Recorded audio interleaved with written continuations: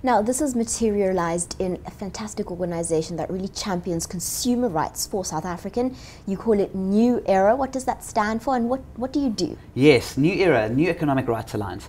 We started that as a kind of subset to our business, and it's now sits completely standalone. It's actually a non-profit organization, and it was just designed to help people understand what economy and economics is really about, and how the banking system works. Where does money come from? You know, we're taught at a young age where babies come from, so we're not taught where money comes from.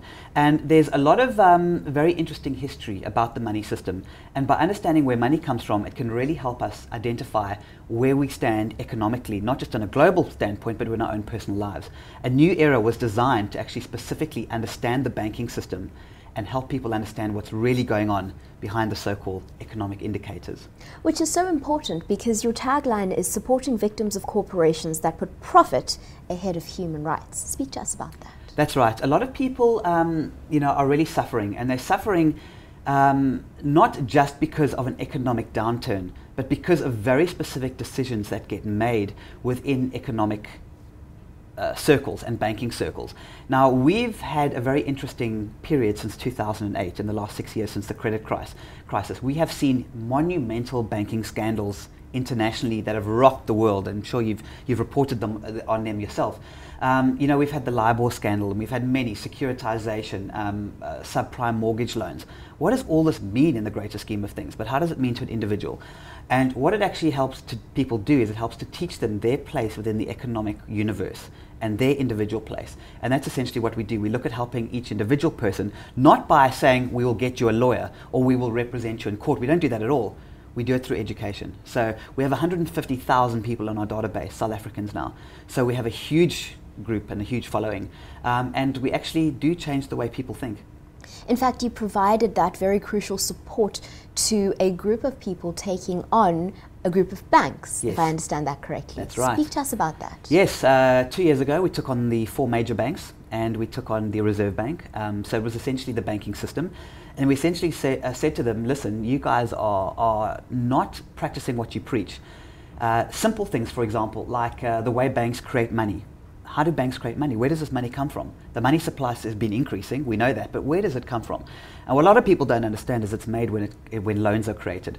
So we wanted to basically sue the banks and say, listen, you guys are basically pretending you're giving out loans, but actual fact, loans is money created out of nothing. It's, believe it or not, those people watching this right now, if you've got a bank loan, if you've got a house loan or an overdraft, that money is completely fictitious. When that loan was created, the money was created with it. It increased the money supply. And a lot of people don't understand that. We wanted to take the banks to task, and we want to say, listen, what you're saying is the banking system is not working in the same way that people believe it works. We want to find a happy medium. We want the truth to come out and people to at least understand how the system works. So yes, we essentially said, right, let's take them to court and see what happens. What do you want the South African consumer to know? That one thing you want them to know about their money and where it comes from? I want them to know that money gets created out of nothing when a loan is created. I want people to realize that the concept of debt is not what they think it is. That debt is in fact a banking concept that was started several hundred years ago with, I won't go into all the full history now, but it's essentially, I just want people to realize that when you are so-called indebted to a bank, that money and how it was created was not created the way that you think it was. There's a much more sophisticated role, and the reason I want people to know that is because if people can understand how the banking system works, they can realize that many of the money that we need for education, the money we need for schools, the money we need for electricity, communication, all these kind of things can be created using alternative means. Now, if people understand how banking works, it means that the government actually does have enough money to be able to fund education. It's just that because we don't understand how the banking system works, we think we have to borrow money in order to have it, in order to make it manifest. But there are alternatives, and I believe that the solutions to our problems lie in understanding where money comes from.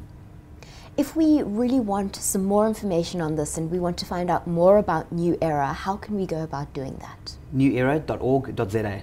Everything's on the website. Join our database. We mail people weekly. We keep them up to date on what's happening in the world.